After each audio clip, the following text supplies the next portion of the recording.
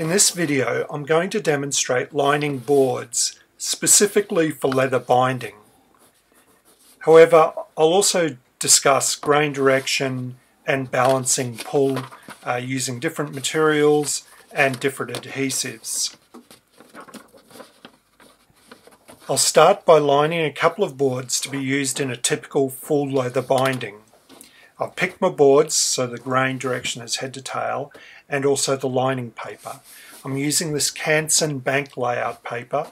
It's a very strong, lightweight paper, 45 GSM. Unfortunately, I can't get it anymore, but I've still got a bit of stock of it.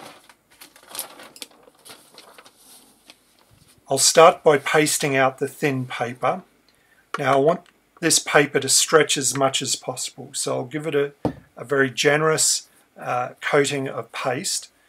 Notice how I paste out from the center of the paper, and once I've pasted it out, I'll let the paper relax. I'll let it absorb the moisture out of the paste, and I'll give it a second paste as well.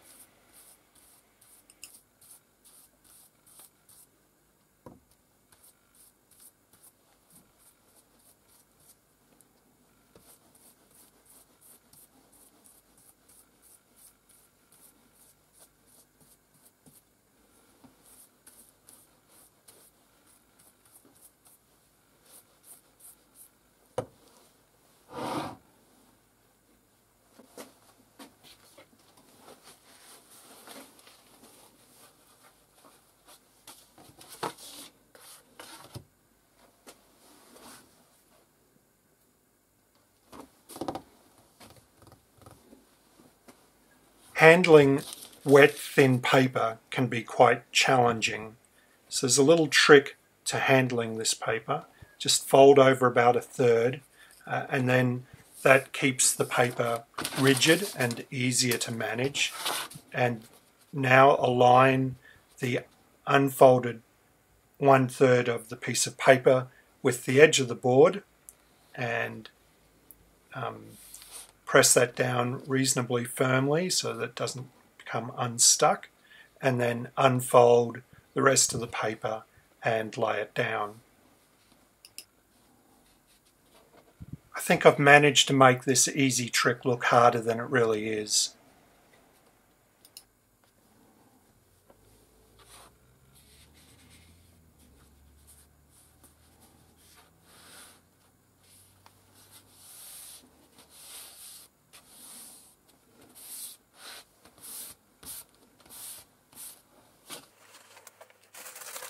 The paper will be very fragile, so it's probably best to smooth it down under some rubbing down paper. I've seen a lot of discussion on the internet about how much paper is going to stretch, and a lot of people say that it's unpredictable because of humidity and temperature issues and the moisture of the adhesive you're going to use. And this is in the context of pasting down end papers. So one way to deal with that is, if you want to trim up the paste down before you lay it down, is to keep scraps of the same material and have a piece that's, well, you could use the end paper as a comparison. So paste out a piece of the scrap with the adhesive you're going to use on the day under the same conditions, and just see how much it stretches in comparison to the same length of paper. So you would measure out a piece the same width as the end paper, and then from how much it stretches, you know how much to trim off the end paper.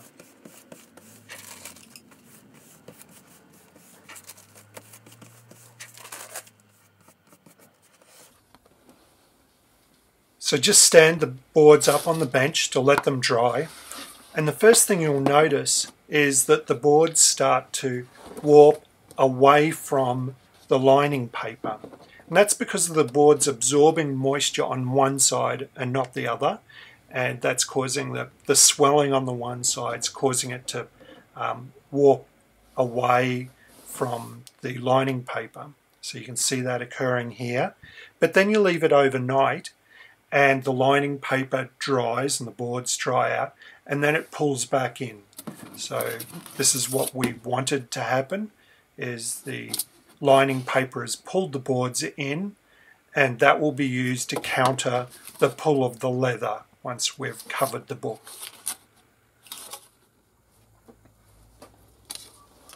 I think most bookbinders are a bit geeky, and I definitely started to geek out on this a bit.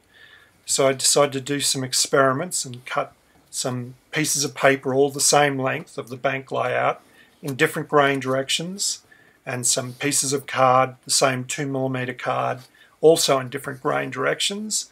And then using paste, I pasted them all together just to see what would happen. And then when I was done with that, I decided to try PVA as well. But I start with the paste. So I'll paste out these strips, try and get them equally moist, and then I'll put them on the board.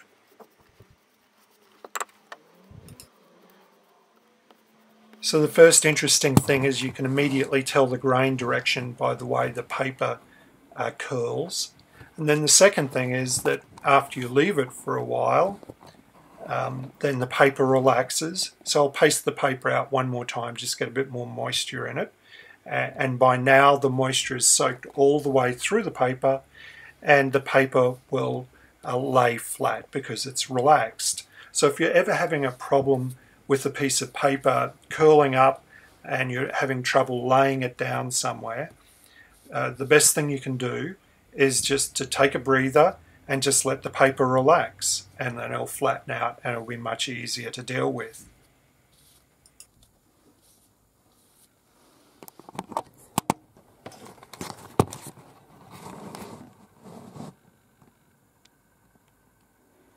The first thing you notice when we put the paper on the board is that the paper stretches across the grain, which is what we expected and what we wanted. But what is surprising is by how much. So this piece of paper is 200mm wide, and with the ruler we can see that it's stretched 5mm.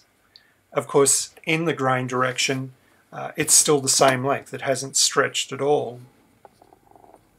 Now this paper stretches a lot, and that's why I use it for lining boards. And in the strips of paper that are long grain, we see that the paper stretches across the width of the boards. Of course, these boards are supposed to represent a strip across a book from spine to foredge. And we see that boards with the grain direction vertical, like it would be in a book, are warped just like we saw when we lined the boards earlier. The next experiment is to apply the paste to the board and then put the paper on the pasted board. Now the rule of thumb is to always paste out the thinner material.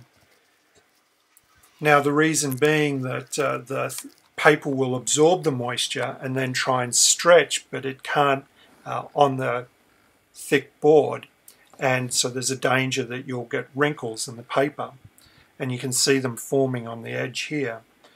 However, in this case what's happened is the board has warped because of the moisture on the one side, which has stretched out the paper anyway, and when it dries it ends up being stretched almost as much as the piece of paper where the adhesive had been applied to the paper, which is pretty interesting. The final experiment was to use PVA, which you hope has less moisture, and I did it both to the board and to the paper. You can see that crinkling effect happening again there. Here's the final result. We'll discard the ones with the wrong grain direction, and the final result is that the boards that warp the most is the ones that we expect, so paste with the grain directions in the right direction, and then PVA where we've applied the PVA to the board instead of the paper. So if you want to tension a board, use paste and paste out the paper and let it relax. And if you don't want to tension the board, then use PVA and apply the PVA to the thicker material, and just watch out for cockling of the paper. So let's put a piece of leather on our lined board. So I'll go through the usual steps. I'll wet out the leather, and then I'll paste it, let the paste soak in.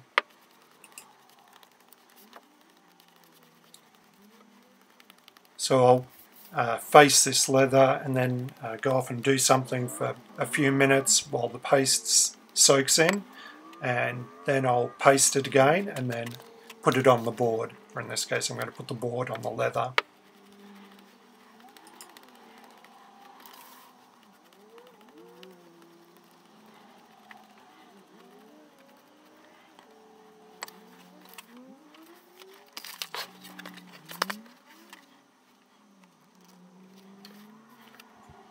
I thought this would be a good opportunity to do another corner demonstration. When doing a full leather binding, before applying the leather you won't know exactly where the corners are, so you can't really trim the corners. So what you do is you apply the leather, and then once it's on the book you can apply a little bit of pressure at the corner to make an impression of the corner, and then peel the leather back, and then using a piece of scrap board and your paring knife you can trim off the corner. Notice how I'm doing it at an angle to just get a beveled edge on the leather. So just go around and do the 4 corners that way.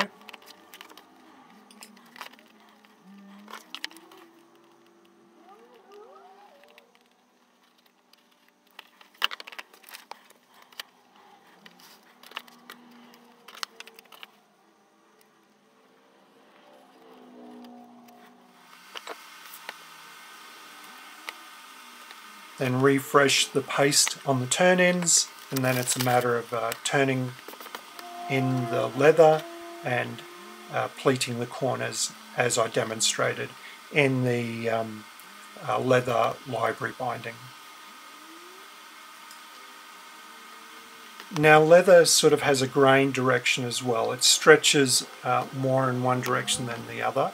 So the way I think about it is that the grain direction is in the same direction as the spine of the animal. So when I cut this piece of leather out, I cut it so that the spine went the length of the board.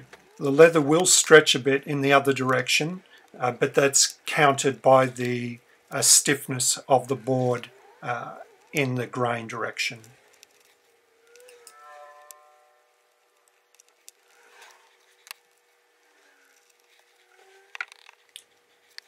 Here's the board with the wet leather on it, and overnight as the leather dries it will shrink and pull the board flat, fingers crossed. And with a bit of luck you end up with a very flat board like this. As always, if you've enjoyed the video, please hit the like button, and if you want to be notified of my future videos, please hit the subscribe button. So until next time, cheerio.